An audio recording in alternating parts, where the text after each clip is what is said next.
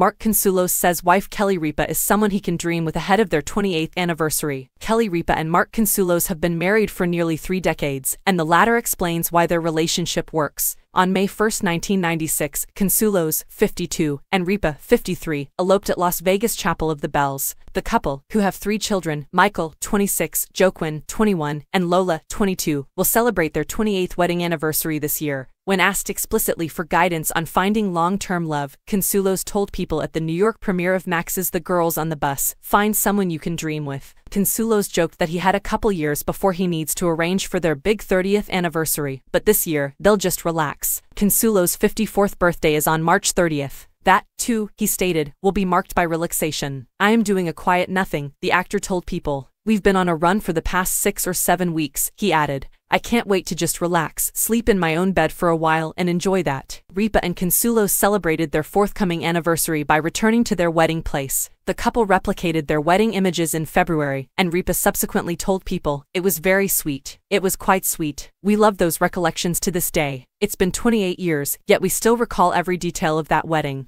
Girls on the Bus is a political documentary series that follows female journalists as they travel to cover presidential contenders. Consuelos portrays an actor who later becomes a politician. "When I was first pitched the role, he's an action star who takes a Twitter poll with his fans to see if he has a chance to do a good," Consuelos said when asked about his story. "It came back overwhelmingly positive. So he asked, why not do it? I can do this, I do everything else. And it's amazing that he feels he has the skills to achieve it, but I believe anything is possible in this world."